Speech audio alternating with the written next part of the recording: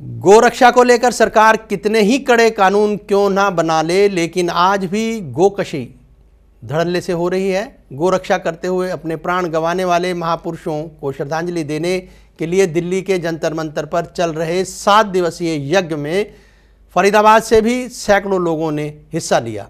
सर्वदलीय गोरक्षा दल के बैनर तले इस यज्ञ में शामिल होने वाले लोगों की मांग है कि गोकशी बंद हो और गाय को एक राष्ट्रीय पशु घोषित किया जाए, राष्ट्रीय पशु का दर्जा मिले।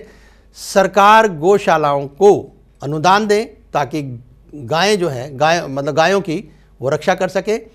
इन लोगों को विश्वास है कि सरकार उनकी मांग को अवश्य पूरा करेगी।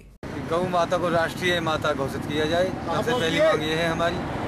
और 7 दिन से हवन यज्ञ चल रहा है जंतर मंतर का जी हमारा, और हम फरीदाबाद से जंतर मंतर जा रहे हैं रैली को लेकर। हाँ, हमारी संस्था में 30 से 40 हज़ार लोग जुड़े हुए हैं पूरे देश से, और पूरे देश से हर राज्य से वहाँ जो लोग आए हुए हैं। कितने लोग आज आपके संगठन में जुड़े हुए हैं? कम से कम उम्मीद है हमें जो है 40,000 के आसपास वहाँ इकट्ठे होंगे पूरे देश से। तो मांगे मानने का पूरा भरोसा देता है? पूरा भरोसा है, हमारी मांग पूरी होंगी। हमारी गौ माता को लेकर निकाल जा रही है।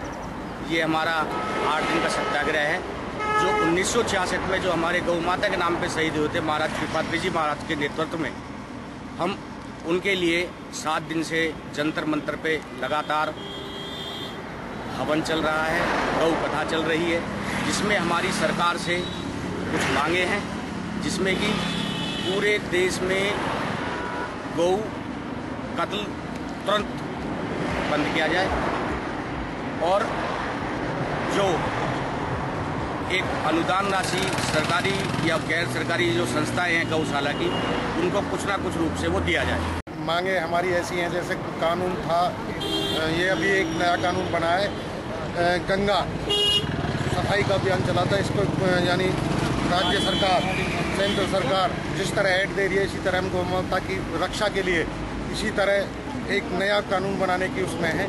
जितनी भी गाय हैं, बीमार हैं गौशाला में, उनके चारे के लिए, बीमारी के लिए जो गौ माता की सेवा हो सके, इसलिए हम